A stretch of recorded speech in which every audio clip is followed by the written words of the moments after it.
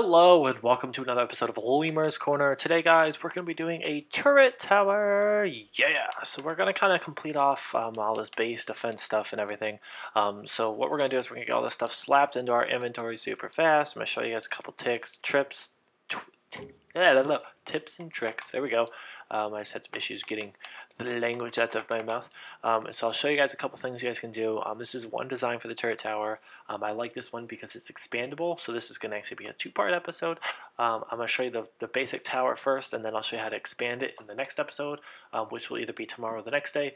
Depends on if I get the first episode of the PvP season, the banned one, done or not. So let's go ahead and get into it, guys. Skip all the BS and get going. So basically what we're going to do is we're going to place a 2x2 foundation here. It's going to be metal. I have the exact number of items. This will be the first time I've ever done this. I have extra resources behind me, but I've got the exact number of things I need. So you're going to need 4 foundations. You're going to need 1 of these ramps. And then I want you guys to know that you guys can expand this in any way you want. If you want to put fence foundations down, you can. You can double stack. You can try to honeycomb around these or whatever you want to do. It's totally up to you on this. But basically what you guys want to do is you then want to place these walls down, and as long as you don't misplace them, which is why I'm going to take a couple seconds longer when I place these babies, nothing should be too worrisome. You go ahead, you slap all this stuff up here, and basically this is going to be the inside of your turret tower. I will explain why I do it as a 2x2, or 2x2 and 2 high. We are going to place a generator in the middle so it's independent. I do it as a 2x2. Reason being is because I don't like one wide towers, because I feel like they're extra fragile, and they might not necessarily take out the whole tower. If they take out, the base of just the one base, the whole tower will fall. This one you've got at least a couple extra bases, so if someone does raid you and take out your tower, it still stands afterwards, so no big deals. So we're going to adjust our angle here real quick. I need to grab one of my cross sections, which I don't have on me, of course, so I can place that down. So I'll go ahead and grab one of those real quick. I got it on my Quetzal back here. He's got all my extra stuff that he normally does, as you guys can see. We'll grab him real quick, and we are going to actually need him from when we go on top, so I'll bring him over and have him hang out right here. There we go. All right, we got our little Quetzal platform ready to go, because basically you guys are going to have to get on top, and I don't like putting ladders up. It gives people the opportunity to climb up and everything, so I try to avoid it. So basically what we're going to do, guys, is we're going to place the generator here in the middle, and as we expand it, as I said, I will show you how to expand it. But what you do is you guys want to take a cross section, right? You want to place it down right here in the middle. And then you place the generator wherever you want. Anywhere's fine. Right there obviously was not what it liked. And then what I like to do is I like to place an outlet on all 4 corners, or all 4 ends of the intersection. It gives you multiple just in case one of them gets hit for some reason or something. It just kind of keeps the defenses up, as we said. And then what I'm going to do is I'm going to place our ceilings up here real quick. Make sure they're all going the same way, because we all know weird ceilings are never a good thing to have. We'll turn those babies, and there we go. And then we'll go ahead, jump on our Quetzal. Put him over here. There he is. We'll go ahead and walk over here. Just put him right next. Pretty much you don't want to put him too close. Reason being is I'm going to be using giant hatch frames to make these towers, so let's hope I can make this jump in one shot. Oh, I missed it. I'll back up just a smidgen.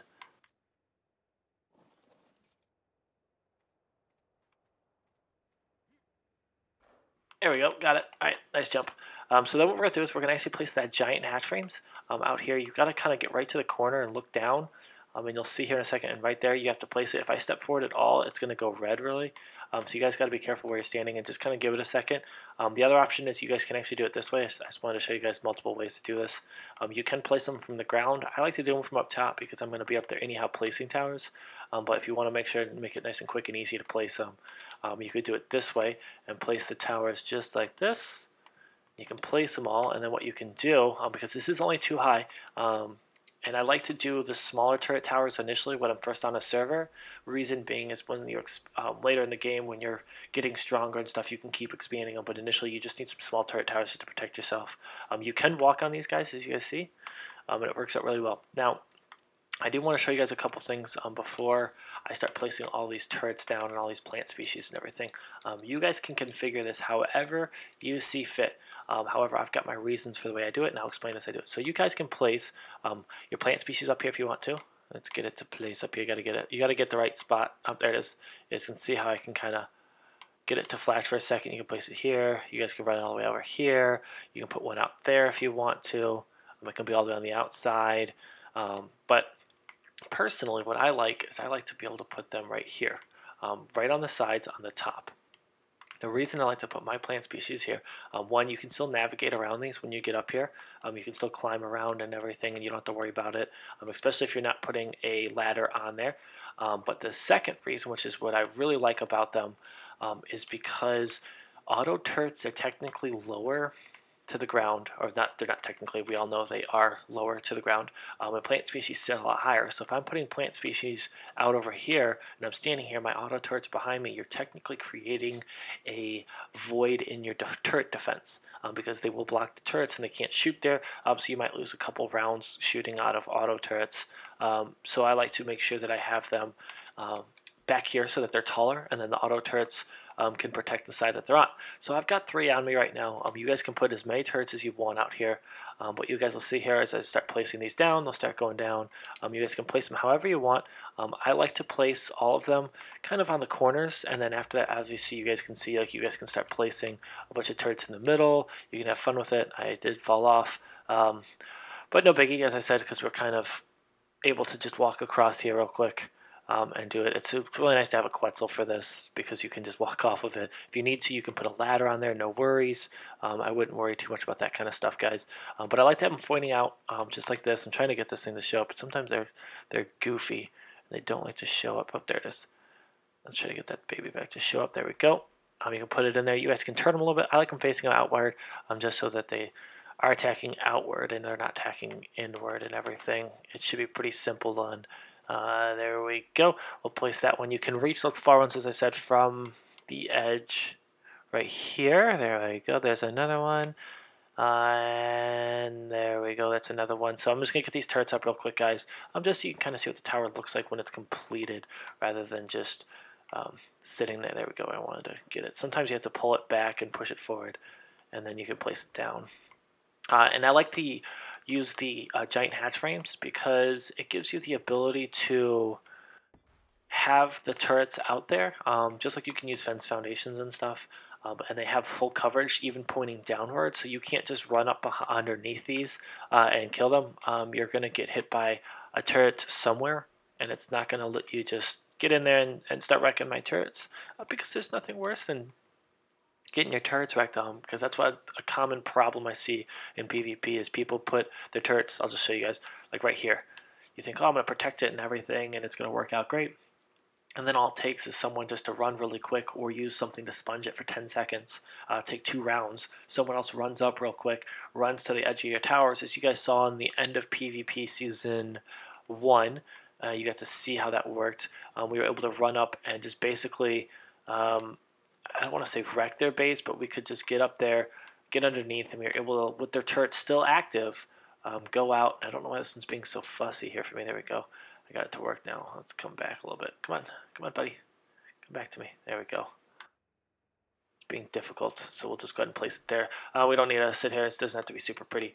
And up here and everything. But yeah, as I said, then people can just run underneath and just C4 your base, and next thing you know, you're just out of everything, and it just hurts. It just makes you feel sad actually a little bit, and it's rough, and it's just, yeah, it is the way it is. You know what I mean? It's just, you want to make sure you protect yourself in the best way possible. You can also do spikes on the side. That's also another thing I've seen. But I always try to make my turrets, as I said, pointing off the edges, off catwalks, off ceilings, anything. No matter where you place them, you push them over the edge so that they can cover underneath, and they're not just stuck on top. So we are going to go ahead, place a couple seeds in here real quick, guys. And I'll just take that back, throw a seed in here, and put these plant species up so you guys can see them up and running. You guys can kind of see what I was talking about earlier with the whole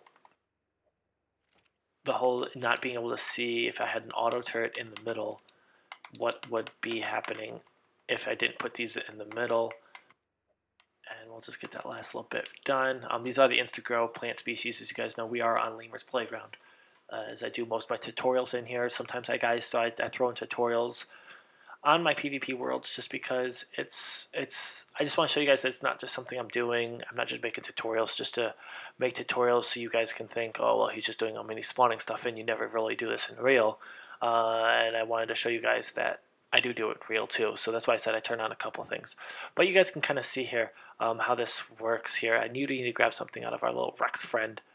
Out of here, I do need to grab some gasoline so I can turn that generator on for you guys so you guys can see. Also, sometimes if you sink your foundations a little bit, you can do multiple foundations down here too, guys. Don't forget about that. I'll go ahead and close this door real quick. What you can also do is, this is one thing I like about the first level, especially when you're lower level, you don't have a Quetzal with a giant platform or anything. You can actually jump up and actually you can access these inventories and you can change the settings on these if you want to. I can make them on, so I can turn all these powers on. You just gotta jump up. You can tap the power on those. There we go. There's another one. And remember, I'm pretty much jumping from the side too. I'm not even jumping right underneath. So I jump right underneath. Come on, let's go. Oh, it's gonna be difficult, isn't it? Of course. Worst case scenario, though, as I said, you can't get all of them. It depends on how you build it. We're rebuilt in the snow on my PvP one. I was able to get a lot of my turrets on the ground, so I do have a couple things like this. I've done a couple modifications for my specific server settings. However, I did not do it here because it's not as dire. I'm trying to show you guys the basics. You guys gotta kind of find out how you want to do them when you're on here. So now the question I've always gotten from people is, okay, so I've got this turret tower built up and everything. How am I supposed to get to the middle? Because now all these turrets are on the side. Well, all you gotta do is you stand up, you run, you jump, and you aim for the middle of the plant species. Then what you can do is you can walk around here and you can grab all these turrets, and then technically, if you want to, if you're good, you just jump over here and bam. You turn them on, you just aim for those little catwalk spots, and there you go. And you guys can walk around, turn all your turrets on. I'm not going to show you the whole video of just me turning on turrets, just to show you guys what's happening. But basically, that's how you guys can do it. You can refill your turrets this way, as long as you don't overpack it. Worst case scenario, as I said, you can just walk a Quetzal around and stand right on top of it. You have your buddy helping you out, and you just walk around and just have him turn everything on. You can use Calcatheriums, all kinds of stuff. As long as you can stand on. Bears are great for this, because if you have a bear, you can stand right underneath it. And once you get up to the higher level, you can just have your Quetzal, and you can just walk off and everything. But I'm also going to show you guys another couple tricks when we start expanding it. So we'll see you guys on the next episode. I hope you guys are liking and learning some stuff here. Seeing some different auto turret towers. We'll probably do a couple episodes on auto turret towers and show you different designs. I'm personally waiting until the vault change happens to show you guys a specific one, because I want to test something out with the new vaults and see if it works or not. So I'll let you guys know how that goes on a different turret design for auto towers specifically. So we'll see how that goes. But yeah, guys, that's going to do it for this episode. I hope you guys are enjoying it. As I said, tomorrow's either going to be PvP or the expansion of this tower specifically, and we'll take it up another layer, and I'll show you guys how to make it so it's accessible and still and everything. So we'll have some fun with that. I hope you guys are enjoying it, and we'll see you guys on the next episode.